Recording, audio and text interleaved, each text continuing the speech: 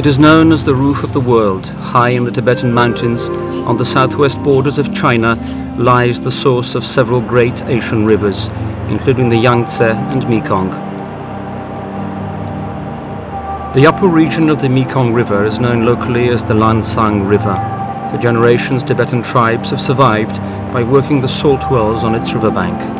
It is from these wells that this small Tibetan village has drawn its name, Yanjing, meaning salt wells.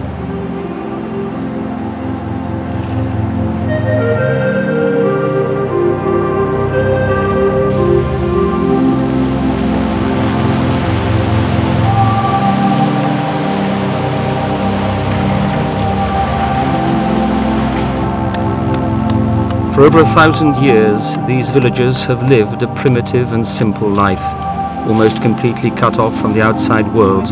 Until recently, the only access to this village was by pack animal.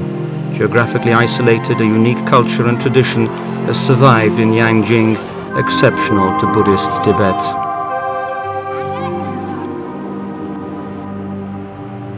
Buddhism is the lifeblood of Tibet, with all elements of political, cultural, and social life flowing from it. Monastic life is prevalent, and families still send at least one son at a young age to become a monk.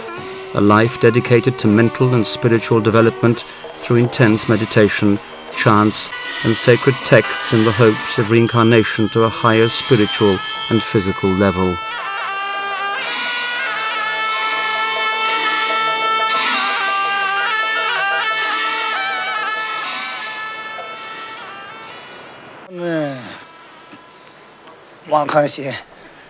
I live in a village nearby. A member of my family is ill and can't get cured. He is a Buddhist. We have come here today to light 1,000 butter lamps and pray. We believe that it will help him to recover.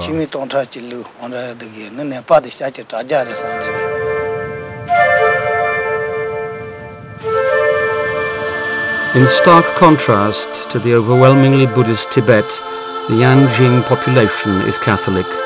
The first Catholic mission was built around 150 years ago by French missionaries, intended as a bridgehead for deeper evangelization into China. Of the original descendants, only a few survive.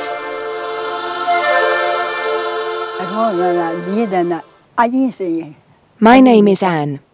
I'm 78. My grandmother and my parents were Catholic, so am I. I began school at 14. It's a school run by sisters. I studied there for a period of time, but soon I left because I fell sick. I stayed at home, worshipping God there. Although I was always weak in my constitution, there was nothing weak in my decision to be a religious sister all my life. I wish everyone to live a happy life, to enjoy a life of ample clothing and sufficient food. This is the purpose of my belief.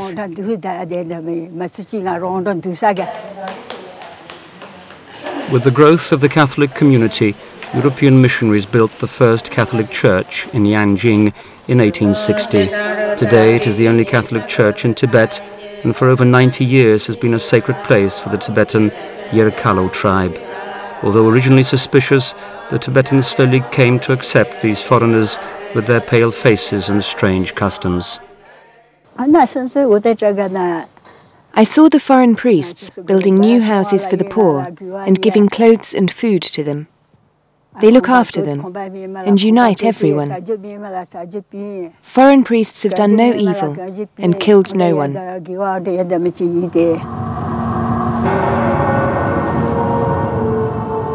With the communist takeover of China in 1949, the only remaining Chinese Catholic priest, Father Du, was killed. Soon after, all foreign missionaries were expelled. The Catholic Church in Yanjing, as throughout China, was to suffer grievous persecution.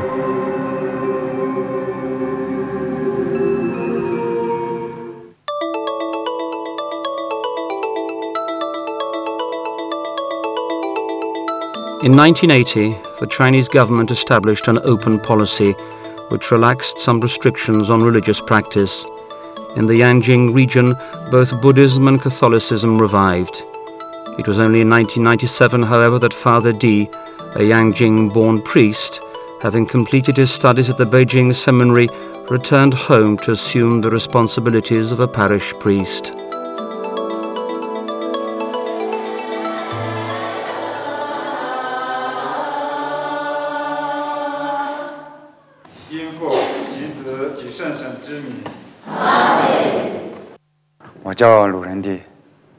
My name is Lu Rendi. I'm 30 years old. I was appointed as the Catholic priest in Yanjing 4 years ago. My family has been a family of believers for generations. My mother was a pious believer. Her behavior and good conduct strongly influenced my brothers, sisters and I. Besides, my grandfather was an assistant to the priest. Actually, he looked after this same church. So I wanted to be a priest already when I was a mere child, a pupil in primary school.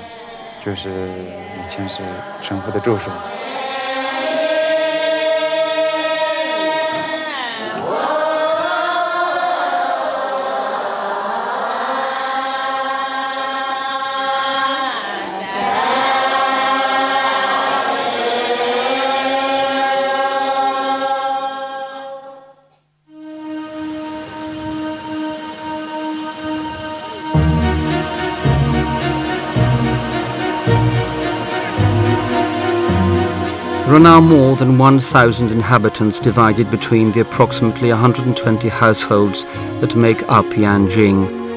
The once predominantly Catholic village, however, is increasingly Buddhist. 1/3 of the villagers, either through immigration or conversion, are now Buddhist.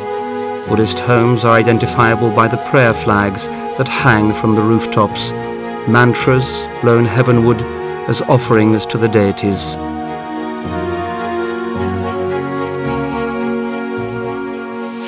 Today, a certain ambivalence towards religious identification prevails.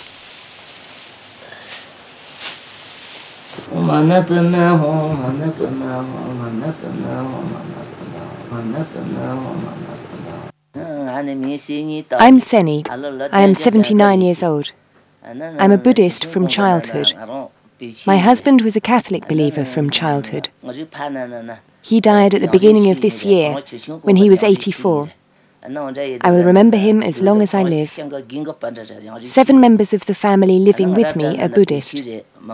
Others are out in public employment. I don't know what they believe. I'm well fed and well clothed. I owe my happy life to the Communist Party and Chairman Mao. I'm very happy. I can't see any difference between Buddhism and Roman Catholicism. They are both good. I still keep all things left behind by my husband as a Catholic believer. Some people wanted to take these things away, but I refused.